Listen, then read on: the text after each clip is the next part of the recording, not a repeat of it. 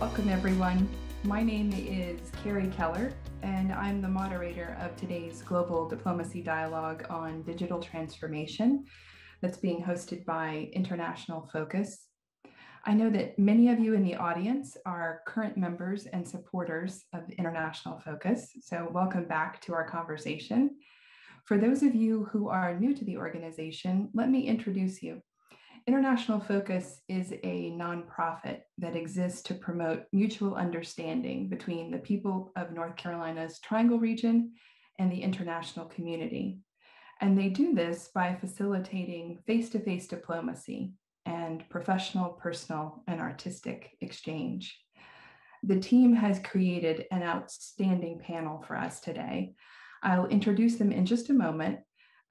Let me first share with you how our conversation is going to unfold over the next hour. I'll be speaking with our guests for about 40 minutes, and then I'll open the floor to the audience for 10 minutes of questions. So stay on the lookout for that. I'll be using the Q&A feature that's built into your Zoom toolbar. So during the panel discussion, make note of your questions, and I'll let you know when you can submit them using that feature in Zoom. Okay, let me introduce you to our panel now. We have with us today Phaedra Boinodiris, I think I got that correctly, and Victor Guzun. Phaedra is a fellow with the London-based Royal Society of Arts. She's focused on inclusion in technology since 1999.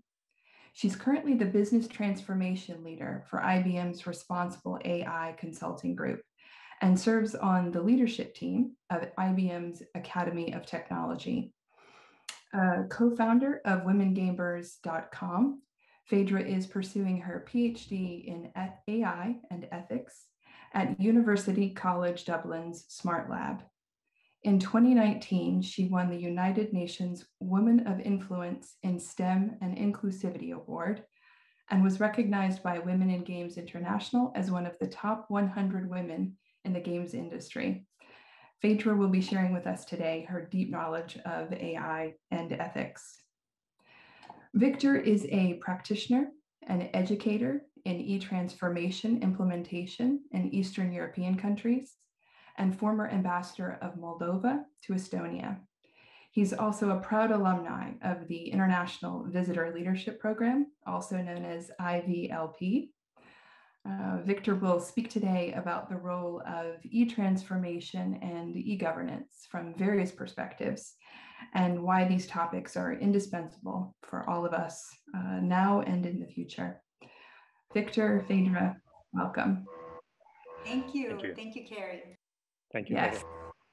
So Victor, Phaedra, we've discussed that our goal today is to have a conversation that demystifies these two topics that often feel rather mystifying to the average person, namely artificial intelligence and e-governance. And over the next half hour, we're going to be taking the audience through where we are now on these two topics, where we're moving to, and what gap we need to bridge to be prepared for the future of both artificial intelligence and e-governance.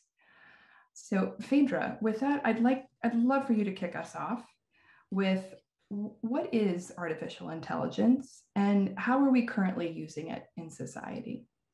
Well, firstly, Carrie, let me thank you and thank International Focus for inviting me here today to talk about my most favorite of subjects. It's always exciting, and I'm really thrilled to be here. Also know that what we're going to be describing to you here today is really meant to disrupt your thinking and raise the awareness that you have, to really galvanize you to want to be able to care about this every bit as much as Victor and I do. It's not meant to terrify you, because we will be talking about some rather scary things, but know that everything we're going to be describing is completely fixable. So starting with what artificial intelligence is, is it uses computers and machines to mimic the problem solving and decision making capabilities of the human mind, in essence. I think that the challenge that we have with artificial intelligence today is that it is not magic. It is not this, godlike box that has somehow been delivered magically to us humans. It's actually we fallible humans who are training AI, who are curating the data in order to help inform these models. Today, artificial intelligence is being used to make all kinds of decisions that directly affect us.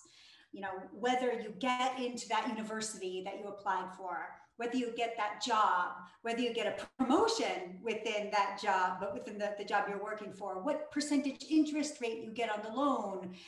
It goes on and on and on. And what keeps me up at night is that oftentimes either a person will not know that it's an AI that's making these kinds of decisions about them, or even if they do know, they make the very erroneous assumption of thinking that because it's an AI and not a human, that somehow, the decision that is being made by this AI must be morally or ethically squeaky clean. And it could not be farther from the truth. So there are a number of examples and use cases that we've seen within the press of both organizations that that have malintent, that have misused data and AI. I mean, we've seen this, big example starting in 2018. But then what we've seen is that the vast majority of organizations that are getting bad press, that are eroding their brand associated with AI, may have the very best of intentions. But again, due to things like, for example, bias within their data set, or not having algorithms that are truly explainable, these kinds of things end up either causing individual or societal harm. Excellent. Thank you, Phaedra. Let me pause you there on that. I'm going to circle back to a couple of points you've made just now, but I'd love to bring Victor in and ask Victor the same.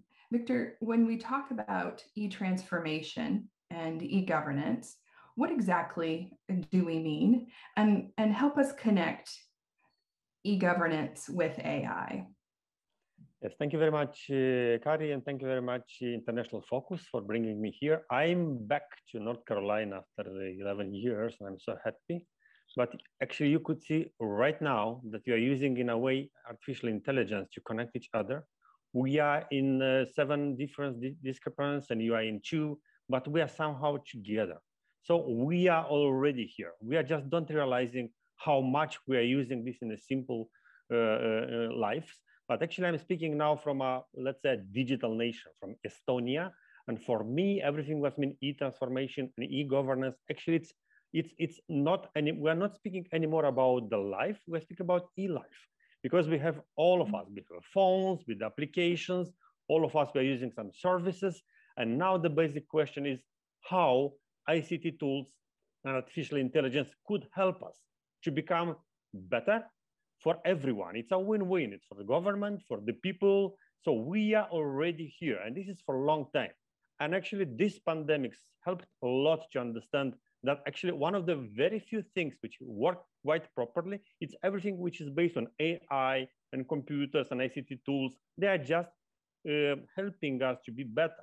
So now it's absolutely clear that it's not a nice to have feature to have like e-transformation, e-governance. It's a should have.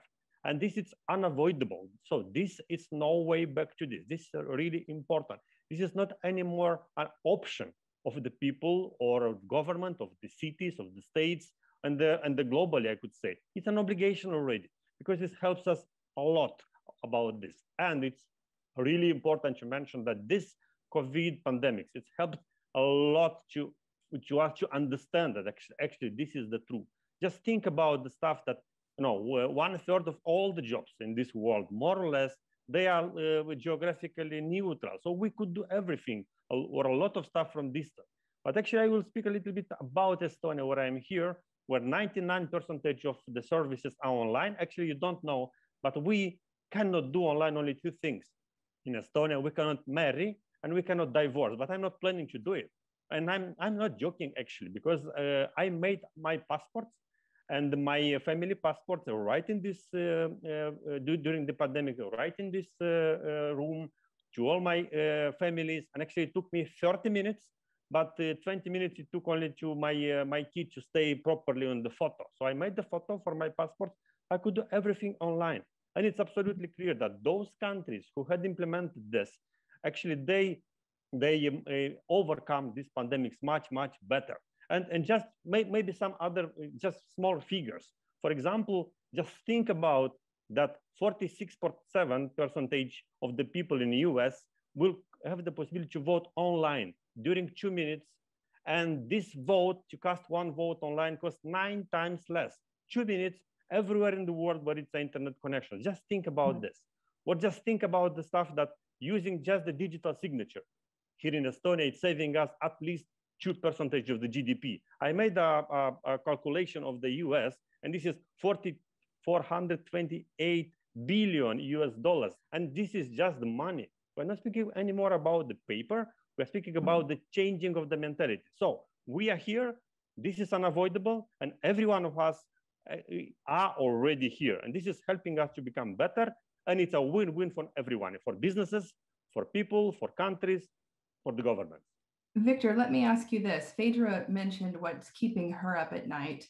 I'd love to hear your answer to that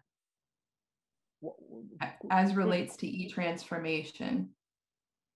Could you just mention exactly what you mean? Once again, yeah, sorry. So given the present state of where we are with e-governance, you have mentioned to us previously as we were preparing for this conversation that, and I've personally experienced this myself, having been traveling recently, we're at a very different levels of readiness across the world as relates to both AI and e-transformation. And I'm wondering what concerns you right now about where we are currently globally on this topic. Yeah, that's a very good question. Thank you, Kari, for this. We are in a very different positions. And this is not compulsory depending where this country or this society is. I could give you tens of examples of the very rich countries which actually are not implementing this because of different stuff.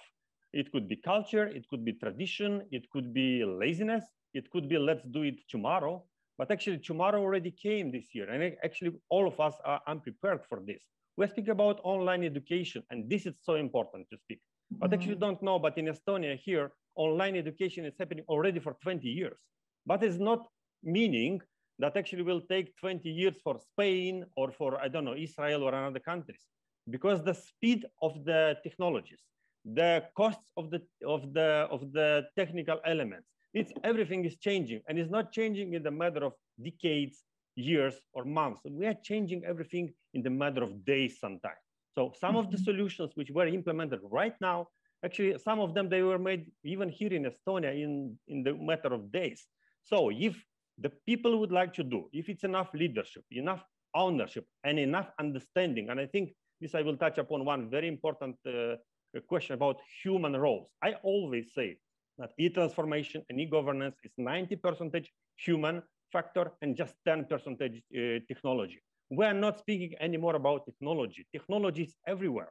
I spent 1 week in Jordanian desert, and actually all the people who are living just in the middle of the desert, all of them, they have better and newer phones than myself. But actually they made photos with them. But I could make with my outdated iPhone actually everything online exactly here. I could do everything online. So this is important. And another one, which is really important, we should clearly understand that now everything that's mean digital and e-transformed, this is not anymore the question of rocket science. Yes, this is the question of how well prepared are you today and in the future. And very briefly, there are, in my opinion, there are 4 elements of digital transformation. In 90s, we used them for some internal stuff. In 2000s, we tried to connect them between some institutions. 2010, we started to think how we could make a little bit things easier for everyone. And right now in 20s, here in Estonia, for example, actually all solutions which we are developing in Estonia here, they are based on NI. because, for example, this could save my life, because actually the AI system knows much better than a doctor and much quicker which kind of pills I should have or I should not have. Of course, the final word is for doctor. But if the emergency is coming and they know everything about myself and the time is critical in this particular moment, they could save even my life. It's so important. So, Victor, I hear you saying that what concerns you is there is a level of unpreparedness as relates to e-transformation around the world. And Phaedra, I hear you saying the same about AI in terms of present state where we are with this. And I'd love to talk about now where are we moving to on both of these topics, so that our audience has a sense of, okay, if we currently are assessing that we're unprepared on these two fronts, where are we moving to, so that we can start to assess that gap and talk about that a little bit more. Phaedra, where are we moving from what you're seeing now in your practice in the field of AI? What can we expect in the near term and longer? So Victor referenced both a digital as well as an economic divide from different parts of the world.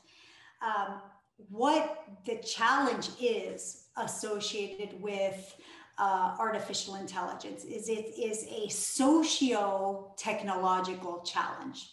As Victor said, it's not the tech as much as it is the socio part, right? Mm-hmm. And when you're thinking about whether indeed you can trust a decision that's being made by an artificial intelligence, there's actually 5 things you must ask, right? 1, you must ask, is it fair? Is it fair towards me, right? Is it fair towards others? The second is it easy to understand? Right? Is it able to detail what data lineage and provenance was used in order to curate that model? Number 3 is it robust enough to ensure that it's tamper-proof so that somebody couldn't trick it into making a decision that benefits one group over another? The 4th is it accountable? Is it transparent? And the 5th is, does it preserve data privacy of people? So I mentioned this is a socio-technological challenge, right? So think about these 5 different things I just referenced to you. And when thinking about the socio-technological challenge piece, know that organizations have to adopt a holistic approach to tackle this. 1 is culture. 2 is tooling and AI engineering practices. And the 3rd is governance. Now, I'll start with culture and what that actually means. Culture is thinking very much about the people within the organization that's actually either designing, developing, or procuring that AI model, right? You've got to ask yourself the questions of, how many women, how many minorities are on that data science team? Diversity and inclusivity are absolutely critical because, again, if you have one specific kind of person curating these data sets, they're going to have their own bias, which is going to affect the data that they choose, the data that they curate. And there's countless examples that we have seen of this actually coming to pass. So you know how you've heard about the mathematical theorem, wisdom of crowds? Like, this is it. Reinforce, double down on your investments with respect to diversity and inclusivity. Also, thinking about culture, right? Incorporate things like design thinking, in particular tech ethics in design thinking. Well before you write any code, well before, you're thinking through what's the business impact for this AI model that I have in mind? What's the primary intent, the secondary, and the tertiary potential unintended effects or consequences? So that then you can determine, given these tertiary unintended consequences, which ones could be beneficial, which ones could be harmful. And in thinking with those harmful ones, how do you design in order to mitigate that harm? And I'm telling you, Carrie, this is something, that kind of thinking is something that should be mandatory. In fact, we should be teaching our next generation how to think in this way. Why are we teaching this to high school students? Why are we teaching this to middle school students? Even components of this, I know my 10-year-old would be able to tackle, just thinking through. And again, it takes empathy in order to pull this off well, right? So that's my spiel on culture and people. The second piece about tooling and AI engineering processes, right, is there's sets of tools that you will find, many of which have been donated to the open source community, that in essence will help you with those 5 domains, right? Whether it will synthesize data for you and to test your algorithm so you can protect people's privacy, or whether it will mine for bias in your data set and give you a score and teach you how to mitigate for harm. This tooling is excellent. But again, it can't just be tooling alone that solves this problem. I mentioned the holistic approach, right? Then the last piece is governance. Governance is, what are you going to tell not just the market or the world with respect to what standards you are going to stick to as an organization, but also what are you going to tell your employees with respect to what you promise? Is that AI model going to be fair? Is the AI model going to be explainable, et cetera, et cetera? And this is something that you publish and you tell the world and you stick to and you audit and you assess constantly. This is how to do it. This is how to do it. Holistic approach. And where this is moving to is, I firmly believe in this idea of a good housekeeping seal of approval, right? So you don't need to be a data scientist in order to go into, like, you know, a fact sheet and let me find out what's the score for fairness from this AI model that is being used by my bank to determine what percentage interest rate I'm going to get. Like, I want this to be so easy that my neighbor down the street, my aunt, et cetera, would be able to go and see the stamp. Maybe it's IEEE, maybe it's World Economic Forum, whatever the case might be, that says, this is the international global standard for fairness, explainability, et cetera, that these AI models need to pass if it's being used to make decisions about people. I'm curious, Victor, is what Phaedra is describing from this holistic approach, is that something that you're seeing in Estonia, and has that, you know, this focus on culture and tooling and governance, is that some of what has created the success behind the e-transformation that is happening in your part of the world? Yes, absolutely. And not only Estonia, because I'm not speaking from this perspective, Estonia. I'm speaking actually from a simpler perspective, from a person who 10 years ago, 11 years ago, never used one single digital transformation or e-governance solution. And now I'm using only them. And actually, that's why I'm just, you know, yelling this every single day to Moldovan government and Romanian and a lot of state. You know, they cannot fire me anymore from my embassy, or I don't know. And I could speak freely on this. Listen, guys, we are living in 21st century, yes, but we are using lots of technologies from actually 19th century, even some medieval. I'm not speaking about e-voting here, but just allow me just to speak very slowly about some issues. So number one, it's we should be absolutely clear that the future of government everywhere, it's proactive, it should be online, and it will be online, and it's already online in most of cases. It's this 24/7 which is working, and it's intuitive, which is really important, and it's very easy to use. This is so important. This is number one. Another issue is that we are fearing a lot of stuff. We think that this is something distant, which is not touching us, which is not true at all. I could give you just one example. We're not trusting somehow the, I don't know, healthcare system, which is online, yes? But I will disappoint you. Because, for example, if any doctor or the president of Estonia or the prosecutor general of Estonia will check my medical data or any of my data, I will see it here immediately. Are you absolutely sure that right now, one doctor or one politician or one policeman or prosecutor is not checking your data? I'm not very sure about that. So we are believing a lot of stuff already for decades. For example, banks knows about us lots of stuff. You don't know even how much they know. Facebook knows a lot. Amazon knows, and Microsoft and Google knows a lot of stuff. And so they never promised you that they will not disclose the data, they will not use, they will never promise you. So how it's in Estonia? In Estonia is different. I could check my data. I'm the owner of the data. I'm giving right to someone to check my data.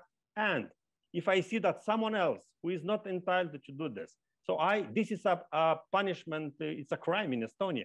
If you do this, if I see that one policeman or one prosecutor or president of Estonia check my data, I would ask the court for this, for the court case. So this is so important to mention about this. So, but just to come a little bit back, where we are moving forward is not only the question of knowledge, is the question of understanding that actually we are here and actually we're doing it already. And I really hope that, now we understand which kind of skills we're missing. And we understood how much time is needed to develop these skills. Totally new professional skills and political leadership, which is really important, are now very much needed. Because we need like two elements. We need like a public pressure, if you want, from the public, but public cannot make pressure if they don't know how much advantages this is going, and vice versa. We need from top down the leadership and examples. Because I will give you just one example. 19 years ago, Chinese government made a gift to Moldovan parliament, a system to vote electronically. It not works. 13 years ago, Moldovan government paid parliament. They buy one very expensive devices, which cost like $2 million US, and they never used. 13 years ago. Last year, they buy the third generation, and they are still now voting with raising the hands in Moldovan parliament. Is the question of leadership, understanding, and this is unavoidable. Once again, in Estonia, and this is actually not how to say, this is not by case that the Estonian kids are the best in Europe and everything was means STEM. Fedra knows this quite well. So we are #1 in Europe already for 5 years in a row, because the kids should be taught not how to accumulate information. We don't need anymore a lot of information. My watch is more powerful than I said in a discussion, than Apollo was sent to the moon. And in my phone, I could put more information than in the Library of Congress. Now we need skills, how to use this huge amount of information in such a way that everything will be easier for everyone. So this is important, and the role of education is crucial. The role of education and the role of creating this, including this kind of discussion, yes?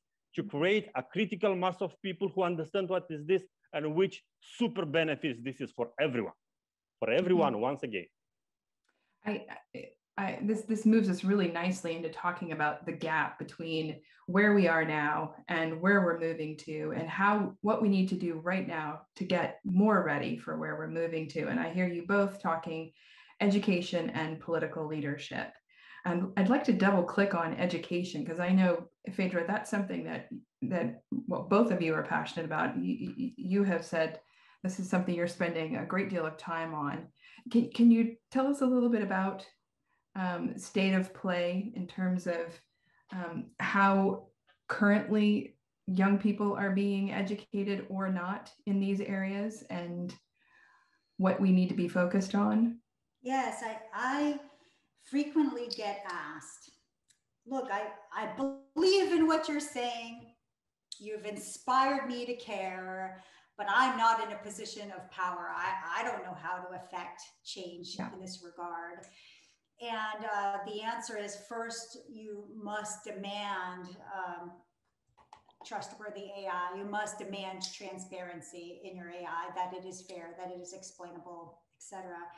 But you can't do that unless you understand the fundamentals. And unfortunately today, when I look at who's even teaching classes about this topic, it is higher ed institutions who are teaching it to students who self-categorize as future coders, future data scientists, future machine learning scientists. Think about that for a minute. Everything we've just told you, right?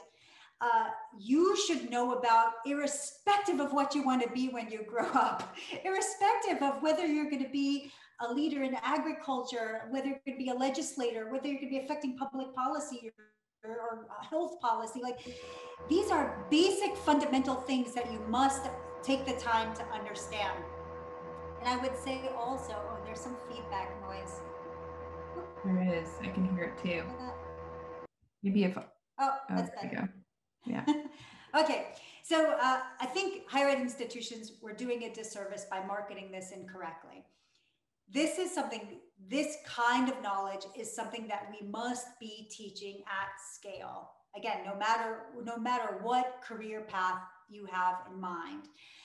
Because again, even just the fundamentals beyond what we've been talking with respect to social justice and inequity, this is such a powerful tool which is going to disrupt your industry regardless. So that's why you must understand the fundamentals.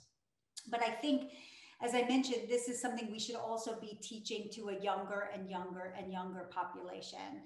Like just, for example, those tech ethics by design workshops, thinking through with empathy, how do I design to make sure I'm not causing individual or societal harm, unintended individual or societal harm?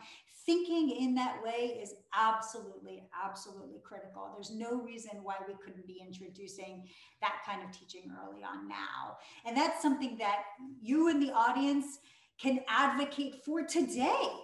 Today, go back to your alma mater, go back to your schools where you graduated from and start asking for this. Start asking for just tech ethics classes or even like fundamentals of AI. Like, we should be teaching this at scale. If you're someone sitting in the audience who now feels converted on, yes, I'm starting to feel that I'm at my growing edge on this topic and I'd like to go further. If the education is not currently available, how would you recommend someone start to navigate on this topic? And what are the first small bites that you can take from an education point of view? Resources. There's all kinds of resources that are being curated about this topic. For example, if you Google the organization called MindSpark, they have curated curriculum for K through 12 teachers, right? Teach the teachers how to incorporate this. And again, not just computer science teachers, right? History, language arts. Again, this is relevant. This is relevant across discipline. So MindSpark is one. Another organization to look up is PTech or Open PTech. There's a whole bunch of freely available online curriculum specifically for students. That's for students to go and start to disseminate some of this information. But more and more content is being pushed online. In fact, I had a conversation last night with the head of CS is Elementary, Computer Science is Elementary. It is a nonprofit that is homegrown here in the state of North Carolina that is now being pushed out globally, specifically dedicated to K through 5 grades, right? And we were talking about like, all right, let's brainstorm on how do we introduce this idea of bias being incorporated in data sets at that young of an age. Like, we need to be doing this now, and we need to be doing this at scale. Take a look at some of the resources that I've described to you and introduce it to the schools that you come from in your regions. And let's plant this seed worldwide. Victor, picking up from planting the seed worldwide, talk to us what you're seeing on the political leadership front. You began to mention that a minute ago, where you said that some legislatures still are not as educated as they should be on these topics. What are you seeing in terms of this gap in understanding among our political leaders? We don't have to say that someone is guilty, that they don't know. And it is exactly the role of the educators to do it. Because, if, for example, I tried to arrange a discussion about internet voting in Moldova, I asked, because I was in politics and diplomacy, I know all of them and all parties and stuff like that. So I found only 3 members of parliament of Republic of Moldova who were ready to discuss about this. And I'm telling them, don't be afraid or shy to discuss about this. This is something new. This is something which came last decade, let's say like that. And this will be the future. This will not be, you cannot avoid this because you prefer to have the last iPhone, but somehow you are really sticking to these historical things. But let me just come back a little bit to this education, because for example, here in Estonia, we have like every year, we have different programs, how to bring this to the people. And just 2 examples which will speak you a lot. So Estonia is the world leader. It's the most advanced digital society. This is crystal clear. But what you don't know is that in the school, in vocational school, universities, even my university where I'm teaching, we do not have an ICT curriculum at all. We just have the top priority that, listen, these guys in kindergarten, in the school, in vocational school, university, post-university, they should be prepared for today's realities. And today's realities is that AI and ICT, it's everywhere. So it's everywhere. So we, and actually the educational institutions are not obliged, but actually they are selecting where this is necessary and which kind of tools and in which kind of sector they could develop. Something is in kindergarten, something else. And also Fedra said about education, but what you don't know is we don't need anymore so many teachers who are like coming to the university and postgraduate and stuff like that. Now in Estonia, it's a new school. It's coding school in Ihvi. It's called a city. What you don't know is that there are no teachers there at all. So it's the leading ICT companies in Estonia. And this is so important, what I want to mention. If you are not believing in this, that this is the future, just think about 10 years ago or even 5 years ago. Do you really believe that things like Airbnb created some stuff? Some guys will be, you know, the fear of all super rich hotel channels in the world, or Uber will be much better than maybe top 100 taxi companies in the world, or Gazprom from Russia, who promised 10 years ago that they have 1 trillion on the market. Now they have 50 billions, and Facebook has 800. So this is absolutely the reality which we're living right now. So just think about that. By the end of maybe 10, 20 years, top 50 companies, actually, they will be more powerful than the governments. And this is also another clash, that there are also 2 different cultures. Yes. So the states which are not, you know, embracing these ICT tools and everything, what's mean technologies. And actually there are companies, and the companies are sometimes more powerful than some governments of the world. And they're continuously, but they have another kind of culture there. Yes, so they're not very regulated. You know, Zuckerberg gets invited sometimes to the Congress, giving some out, but actually this is something totally different. So the role of cooperation between the state, ICT, civil society organization, and the society, and explanation, this is critical. So the critical elements is that we need leadership, we need education at every single moment of the life. And in Estonia, for example, 26%, if I'm not mistaken, of the entire population last year came to some courses. What this could be, and a lot of them, they were on ICT and e-governance, meaning that education is not anymore what you are in this 5 years or 3 years. This is the lifetime program for everyone. So just agree that this is the reality, and because things are moving so quickly and so fast, and the speed is so, just think about the last one. Think about what will happen with such countries which are in Estonian case right now, where it's absolutely okay to think about 60% of the elements which are created based already on an AI. Because if a kid will be born here in Estonia now, actually the system already knows about the kid is born. Yes, it's very simple actually. Yes, was born or not.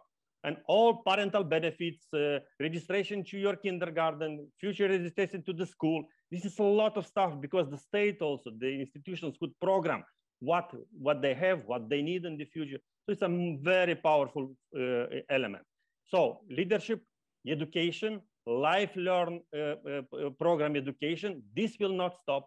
And think about the idea that we need this. In Estonia, we are lacking 12% 12% of the staff in ICT every single year. So we need to prepare more. And also think about ethics. This is so important because of course you could rush and implement a lot of them.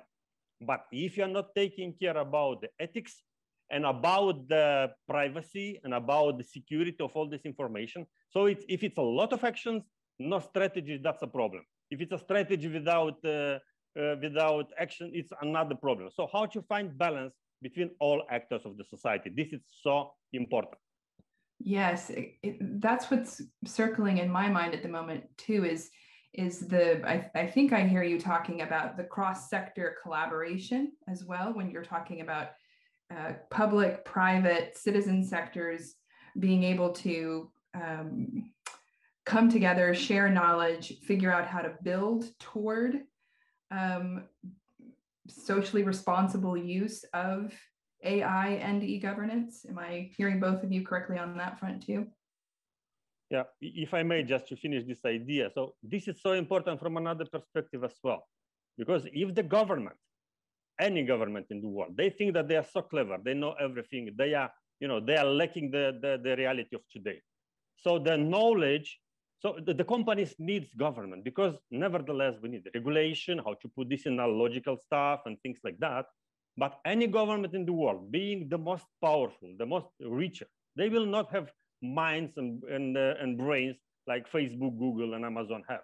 So that really important element is this cooperation. So this is crucial from this perspective and from this understanding. And those of the countries which are not understanding this now, they will face it. This is unavoidable.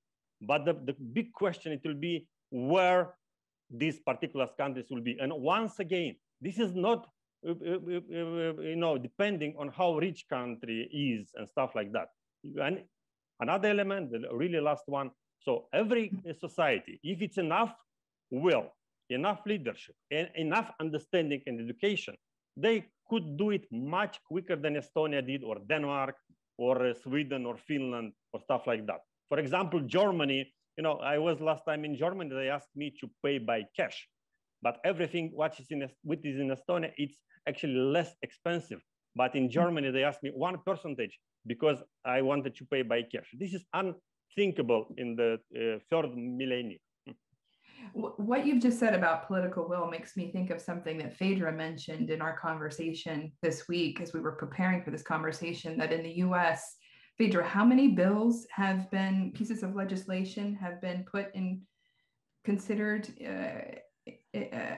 among our congressional members, but have not moved forward on the topic of preparation for AI? I believe it's been over 80. And I would add also, to tack on to what Victor said about political will. Here in the United States, we used to have an office called the Office of Technology Assessment that was made up of nonpartisan technologists, in essence, doing a civic tour of duty, where they would be helping to inform our legislators in Congress about investments in technology. And, here's what's coming, and here's things to consider with respect to regulation. And what happened was, when Ronald Reagan was president, and there was a big discussion about Star Wars, the missile defense program, the Office of Technology Assessment technologist said, this is a really bad investment. Do not invest in it. And there were some Congress people who really didn't like that answer and cut their funding. And it never got resurrected. And I think that is a real shame. In fact, we need an Office of Technology Assessment now more than ever. Not just technologists doing a civic tour of duty on a national level. I think we've got an opportunity for them to do that on a state level, on a county level, on a regional level, especially looking at what happened with this pandemic, right? We've had counties here in the state of North Carolina that really suffered because they didn't have access to broadband for remote learning. So what are you going to do for all of these kids? And there was this last minute scramble with technology companies to figure out how to solve and mitigate that challenge. So yes, political will is absolutely crucial, and it must be a partnership between both industry, government, and I would say academia, because we've got to make sure we're hitting education hard. Yeah. Let's bring our audience in now to this conversation. I see a number of questions coming in. So audience members, please feel free to use the Q&A feature in Zoom to submit your questions. I see several have come in. Let me pose a couple that I see so far. Victor, do you see one that you'd like to respond to? Yes, okay. Yes. Very quickly, Amadi, thank you very much for your first two questions. Number one, it's this concerning about what the role of humans. The humans could have a lot of issues to have and a lot of elements to do in much more pleasant way. Yes, but actually, what's mean e-governance, e-transformation, and it's actually helping us not to do, stupid, repetitive some stuff, to go every day to some offices, to present some documents and some elements. Actually, those questions and those issues which could be solved with the AI, actually, they should be solved by machines. That's absolutely clear. And actually, we could use the remaining time, resources, to stay with our, dear ones, to do everything what we want, to develop ourselves and stuff like that. So this is so important to mention. Next question is regarding the people in remote areas. Yes, I agree with you that there are a lot of places where they don't have some basic stuff and some basic elements. But look at the realities. We have also another countries which actually have all kinds of technologies, all kinds of machineries, and not using them. So this is actually changing because machines are becoming gradually cheaper. And actually, this is not argument from my perspective. You know, Mongolia, for example, it's a 3 million country in Asia, and a lot of people think that they are, far away, living in the desert. But what you don't know is that last year they implemented this crossroad platform. It's called like X Road, where all the elements are connected. And already 80% of people from Mongolia are connected somehow here during 1.5 years. So this is very quickly, and the machineries are becoming really, really cheap. So, but of course, you are right. We need here a lot of more global understanding, because what we have now, we have islands of, let's say, prosperity from this perspective, and we have big islands where nothing happens. So I think we need more discussion at the global level. At the UN level, we don't have a body who is dealing with this. At the EU level, finally, we have discussions about the eIDAS and all this kind of regulation and stuff like that. So we have this. But now I think that we really should go global. Hacking threats, David is asking, what is the role of the government? This is crucial role, but it's really important to explain to the people what is this, to keep this. I'm not sure if you know where the NATO Cyber Defense Center of Excellence is located. It's not in US, it's not in Vermont or in San Diego, where you have huge bases. Actually, it's in Estonia. And where the biggest drills in cyber defense are organized, it's also in Estonia, because it's knowledge here. And where is the databases for the all EU citizens traveling? It's also in Estonia. Because if you are developing this, actually, this is a win-win for everyone, what I want to say. And the change could be really, really, really quick. I will stop here. I will give the possibility to Fedor to speak also. Well, let's talk about, there's a question that's come in, and I'm curious about Fedra's thinking on this from Jess Porta. My question is, what challenges or opportunities did COVID present for e-governance or AI? So I'll let you both weigh in from your respective expertise on that. I would say what we've been seeing is that COVID really unleashed a tsunami with respect to intelligent automation, robotics, and artificial intelligence. There have been more investments in this space due to, I think, because of the pandemic. So that's the opportunity. The challenge is, and Victor has alluded to this, skills, right? Because how many jobs did those technologies displace? are there people skilled enough in order to implement these kinds of technologies, be able to maintain them over time, and of course, you know, design them in a responsible way? I mean, this is, again, absolutely critical for us to consider as we're moving forward. In parallel, as I mentioned, even before we talk about e-governance and artificial intelligence, what we saw here in this state was even simpler than that: internet access. You can't even get to that level where you're talking about implementation of AI and how it's going to affect people's lives if you don't even have basic access to the internet. The state of North Carolina, we were the first one within the United States to get wire pulled to every single public school and every single public library within the state, but we didn't take it to the last mile, meaning to people's homes.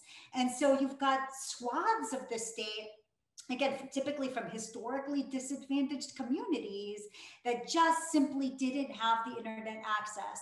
So when COVID hit, when the schools shut down, here were these kids in these households that just didn't have access to remote learning, pure and simple. And yes, the state scrambled and they installed Wi-Fi devices and routers to public school buses, who literally drove out to these communities, parked at a bus stop, and the kids would schlep out with their borrowed or used Chromebooks in order to download and upload homework.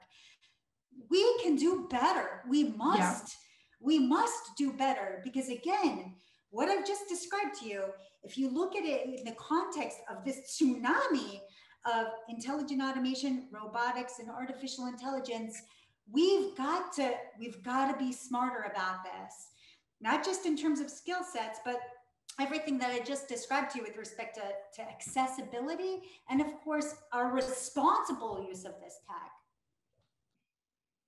Victor, yep. Yes, if I may, also, I see a question from David. What do you think the role of e-government should take in implementing hacking tools? But this was answered. It's another one about the COVID. So I think this COVID pandemic, which is really, really important, it's, you know, we always speak about the new normality, yes? Some people speak about new normality. Some people speak that soon we will come back to the previous normality. Both of them are in a way, how to say, questionable. And I'm telling you why. For example, I'm traveling a lot with my consulting company, but really now I could tell you that I will think twice or maybe 10 times before going to the next conference where to deliver a speech for 30 minutes. And really what I will see that the physical presence will give some additional value to this, I will go there. So this is actually the new normality. This is not coming back to the previous one. This is important to mention. And this is also what the state should do. It's very simple, actually. They should decentralize. So the state should understand that this centralizing system is not anymore here, because information, decision, AI, it's everywhere, it's circulating in the matter of half of the second. This is important. Make it simple. I always say, KISS, this is not a rock band, yes? Keep it simple and short, because actually we are overwhelming people with very complicated and number of information accumulating every single second, not every single hour even. So let's make things simple. Enable smaller players to contribute to the public service infrastructure. This is important because no one knows what the the ultimate beneficiaries needs. Actually, we simplify everything. Stop this massive e-government rollouts, which cost probably millions or hundreds of millions in Eastern Europe. I know personally lots of systems which actually spend lots of money, tens of millions of US dollars, and they are not used because actually they were not designed for the final beneficiary. Someone in the top level decided somehow that this will not work if you not educate people. And also maybe the last moment here, it's build everything in a modular, step-by-step fashion. So because the things are changing all the time, if you're not taking all this in consideration, and actually the COVID, this opportunity will not give actually the knowledge and understanding to the societies and countries, who will lose a lot. And will be enough countries which will use this opportunity, and will be also enough countries which will not use this opportunity. And here is the big question mark and the big shift. And I'm quite sure that in 10 years from now, if we organize another discussion like this, actually what I'm saying right now will be absolutely the case then. And once again, this is not the question, this is Switzerland, Guinea, Morocco, or Jordan, or US. No, this is the question of understanding, and it's not the question of money, geographical location, and stuff like that. So what I'm taking away from this conversation is that globally, in many places, we are a bit flat-footed, and a bit might be conservative. We're very flat-footed in both of these areas of e-transformation and AI. Phaedra's word of tsunami really hits me in terms of what is coming, and that we have, in terms of our call to action at the, if our audience members are probably sitting thinking, given what we've just heard, what's our thinking on the prescription for moving forward? And I've heard education and political leadership and collaboration across our sectors. I'm curious, in 60 seconds before we wrap, I'd like to hear closing thoughts from both of you in terms of just a practical tip or takeaway that you'd like to leave with our audience based on what we've discussed. Phaedra, over to you. In closing, there's no turning back this clock. It's not like we can go backwards in time before we had these technologies and somehow, regulate it away. That is not going to happen. That is not going to work. In fact, if you think about some of the biggest challenges we want to tackle as humans, whether it's we want to come up with solutions for climate change, we want to travel to other planets, we want to, right? We're going to need technologies like artificial intelligence in order to solve these problems. What we're simply proposing here via this talk is that we must host a smarter conversation about it, a smarter conversation that incorporates a more democratized approach towards AI, something where we're truly responsible stewards of this technology that is addressing both the digital as well as economic divide. I think that is what is really crucial here as we do this. And again, this is such a powerful tool. We can't throw the baby out with the bathwater. We just need to be smarter about how we're moving forward. Thank you, Phaedra. Victor? Yes, I try to put some ideas because actually I love this topic and I could speak for days, but very simple. Once again, as Phaedra said, this reality is here to stay. This will not run, and this will only develop. That's absolutely clear. Another one, it's ask for more e-governance services because they could be built literally everywhere and in every particular sector. Doesn't matter, this is agriculture, chemistry, physics, I don't know, travel, everything. Ask for more e-gov because this is not only fun. This is not only, how to say, fashionable. This is using, actually giving you the possibility to use better your time, and it's simplifying life to everyone. Number 3, of course, this is so important, maybe it's number 1, start with yourself. So find something small, this KISS element, don't start with something which is so big that nobody understands, but maybe, I'm calling this like a marathon with sprints, yes? Marathon is 42 kilometers, I'm also a runner, but actually you are designing which kind of tactics to choose. I'm saying always marathon because you have the goal, it's long time, yes, but sometimes you need also sprints. Sprints are important from different perspectives because you start to believe that this works. And also the last element, which is critical, is create partnership. So partnership, sharing is caring in this. No one is clever enough, have all the resources and all knowledge to do it. Make partnership, and I'm so thankful to you and to International Focus that you create this kind of discussion because this is exactly what I mean. I would love to see a course taught by the both of you together. I would be a happy pupil to be learning from both of you going forward. So I'm super appreciative of the investment that both of you have made today in our education on both of these topics. I can feel your passion, and your time is valuable. We really appreciate appreciate it. I'm super grateful to our audience as well for your time and attention and your questions. And as Victor said, to International Focus for making conversations like this that are really critical from a societal health, really important. So thank you to everyone. A couple of reminders before we close. If you're not a member or a supporter of International Focus and you would like to be, to have more of these conversations and be a part of this community, which is wonderful, you can go to internationalfocus.org to join us. And my last reminder is about upcoming programming. We have on June 24th, the International Art Show of Raleigh that's happening online this year. And so wherever you get your social media, you can find more details about this art show so that you can participate. With that, I will close with a big thank you to everyone and wish for a happy weekend as well. Thank you so much. Bye. Thanks, Phaedra. Thank you. Bye. Stay safe.